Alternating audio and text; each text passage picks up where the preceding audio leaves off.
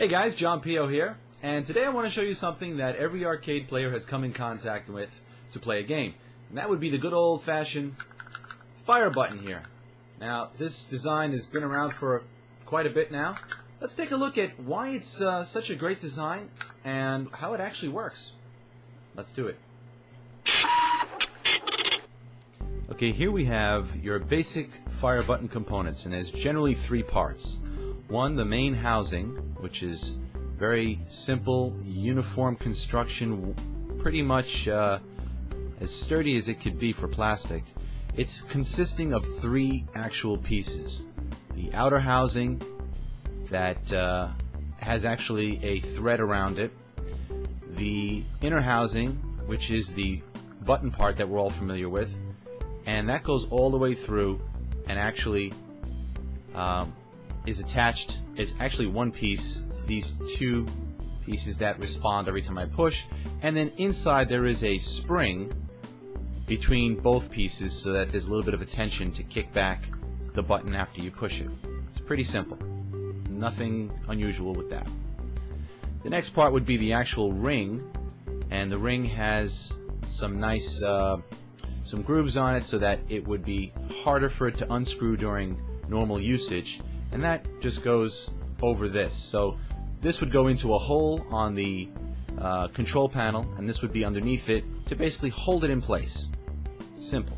And then the actual working part is the switch, and this is a cherry switch. It's known by its name, cherry switch.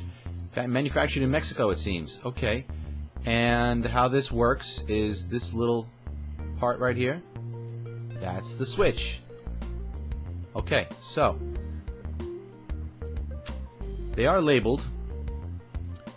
So this would be the common.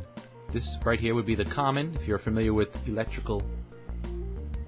This would be the normally open and the normally closed contact.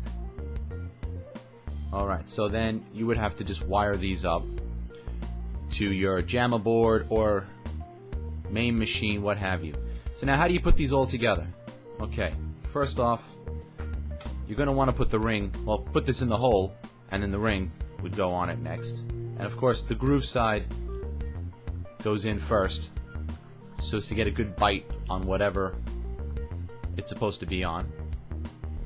Now, there's no screws to attach this. It's just these little tabs, and there's a right way and there's a wrong way. The wrong way would be to start by putting this tab in a hole. Remember, the contact has to be touching one of these down here, so you want to put it this way, not this way. So the wrong way would be to do it like this and try to bring it in there, because you might have to pull this just a little bit, and being that it's a shorter piece than this one, it's harder to pull. So you want to start by putting it in this one first. So we can do this like that. Just attach it like that. And then want to pull this just a wee bit so that it's on top of the switch. Slide it in, and it just snaps. It's pretty secure. It's not going to come out until you actually pull it. So very, very simple design. Now, as you can see, the tab is now sitting, well, not quite sitting. There's a little gap, but very, very close. And then when you fire, let's see if I can get a good angle. There you go. It actually pushes in the micro switch, which would then change the internals here, which would then give you a contact, and the computer or microchip or whatever's controlling the game would get the signal. It's really, really a great design, a simple design, and it's worked for decades. Very little change has come across this. Well, there you have it. That's the fire button. That's how it works. You can actually hear that click, and I hope you enjoyed it. Take care, man.